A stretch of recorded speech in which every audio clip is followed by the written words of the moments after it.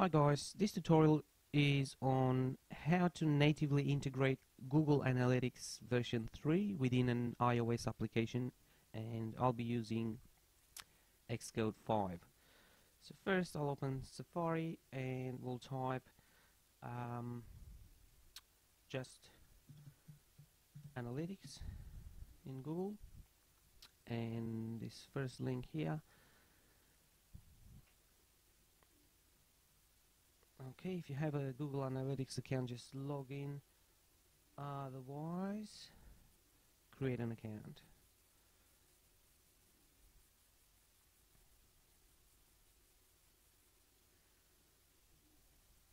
Okay, loading, and then we go to admin. Under accounts, we go create a new account. Now, our new account is going to be for an app, and that's for an iOS app or Android app. Use the same tab, and we go. I'm going to call this account, and my app, I'm going to call it my demo app, and I'm going to use the same name for the account name, and you can play with this information that you submit to Google. We go track, get tracking ID, accept the policy, and success. We have a tracking ID issued by Google, this one here. Alright, now once you do that, you can download the SDK for Google Analytics for iOS, just here, or this one here is for the SDK including the implementation for AdMob for ads advertising, if you want to incorporate that within the app with the tracking. Now I've already downloaded that, so I'm going to leave that here. We'll open a new tab, and here we're going to go to we're just going to type Google Analytics iOS, and first link here that we get is going to tell us, take us straight to the screen where again you can download the same package that we had before. You can download it from here as a second alternative, and but with this is what we're after here. Read get started guide, which I've already read this, that's why I made a tutorial. So guys, open this up, and it's so much easier to just copy and paste a few things that Google gives us. So first we're going to create an app. You probably already have one, so that's why you're here, and we're gonna have to import all these header files and the library to our project. So from the package that we downloaded, after that we're gonna add these libraries to our project, and that's a few more things to do. So let's get started. I'm going to put this on a side, and we'll open Xcode. This is the package. This is how it looks like once you download it. Xcode. We start a new start a new project.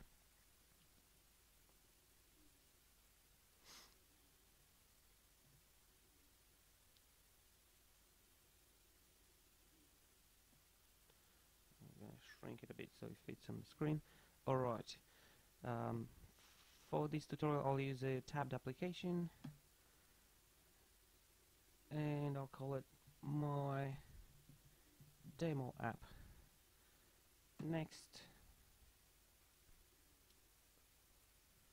yes, for this video I'll save it on the desktop.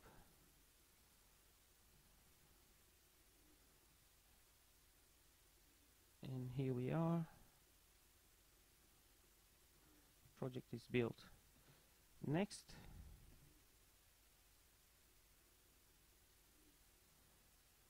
I'm going to change this target to 6.0, so it goes to 6.0 and above. Alright, now I'm going to select these supporting files, and we're going to add those header files to our project. add files to my demo app. From here we go to desktop, and on the desktop we have our package. Alright, so all these header files we're gonna highlight or select, and also this one,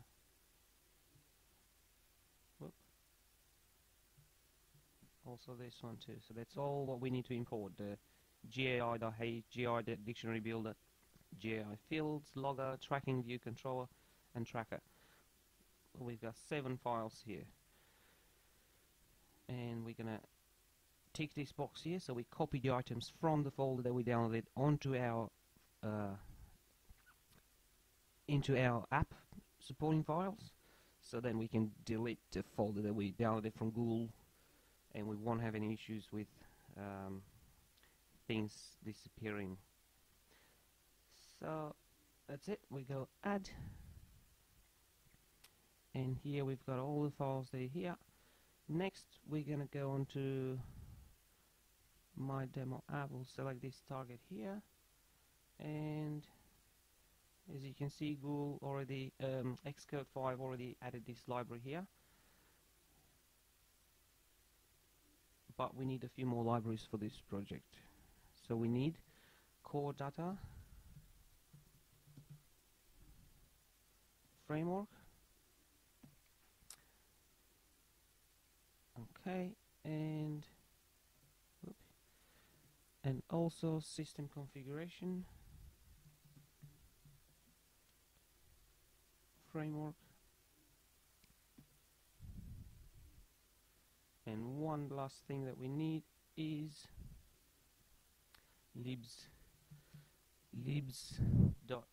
the last one, dylib. We add that to the project, and we're cool with that. So that's all we need to import, and that's all the frameworks that we need to add to our project.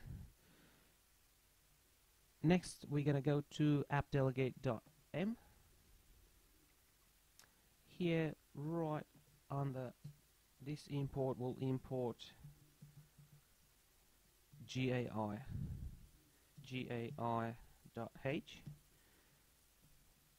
and while we're here, I'm gonna bring the Safari back here.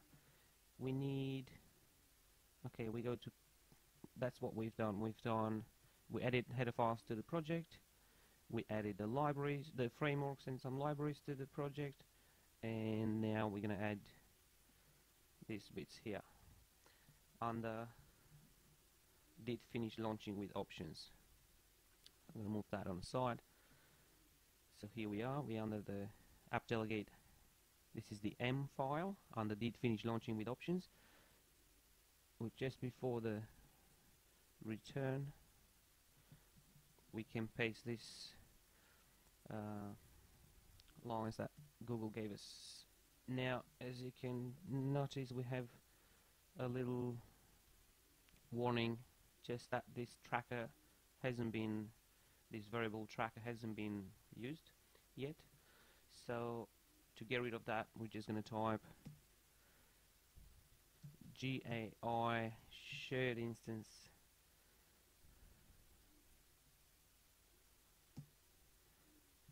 dot default tracker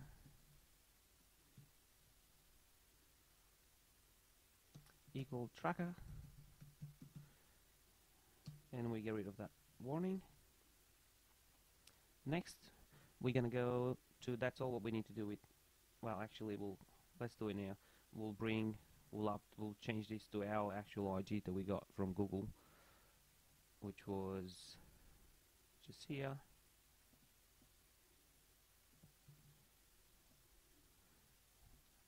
And we're finishing with the app delegate implementation. Okay, we'll save that. App delegate done. Next, I'm going to go to the storyboard quickly.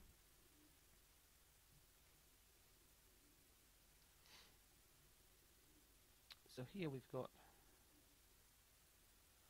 we've got the tabbed application. We've got two view controllers, first view, second view, just to be a bit more visible, to make a bit more sense.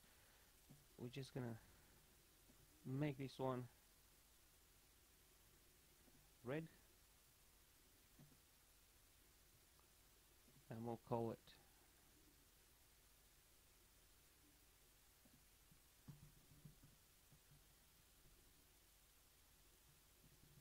red view.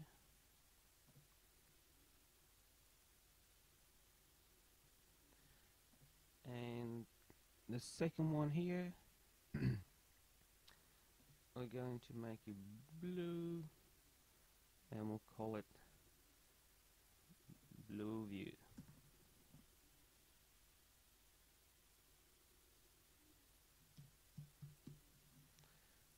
Blue view. Okay. Alright. So we've got the red view and the blue view.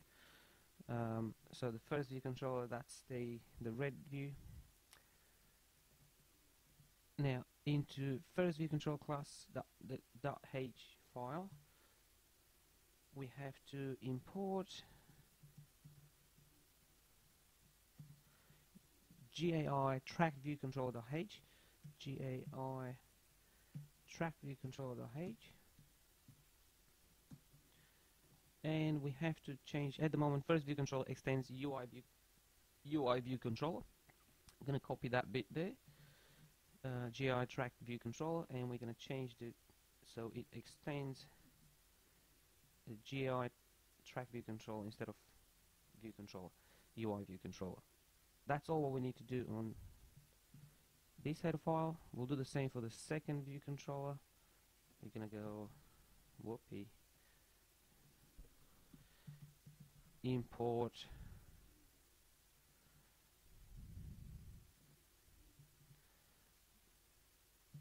the header file, and we're gonna make it so it extends. We're going to do the same thing to this one. Alright, done with the header files. Next, in the first view controller.m. Now, Google suggests us to put it under view did appear, but if you have a project a bit more involved, it just, for some reason, it was working just every second time. It just wasn't working properly, putting it under view did appear. So I just put it on the view did load, and it just worked like a charm. So you might want to put it on the view did load, or it's your choice, but this is where I know on the view did load, on the super view did load, we're going to put self dot screen name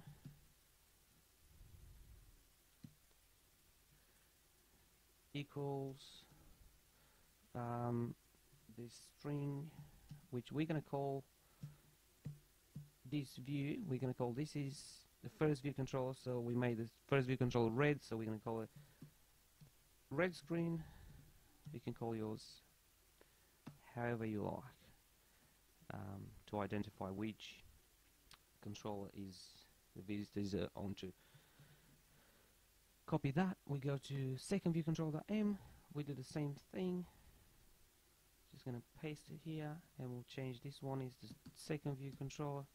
It's actually the blue screen. And guys, we're done with the implementation. That's all we needed to do. I'm going to quickly bring this one here, customize it a bit so we can get to see what we're doing. So issue. Oh. Okay, come on.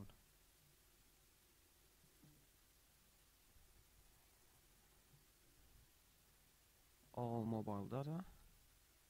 Alright, so we go under real-time screens, and screen views last 30 minutes. Now we can hide this sidebar, and we'll make this a bit smaller.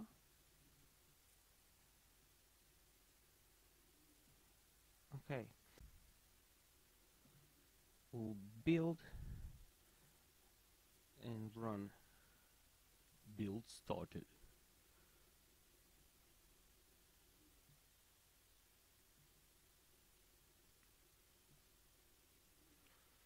So we should open onto the red screen,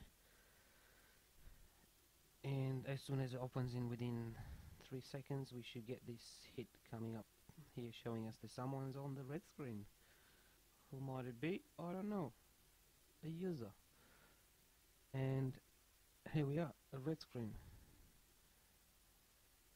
And well, 3 seconds after the, here we go, that's one hit, and updates to right now 1 visitor, and red screen tells us someone's on the red screen.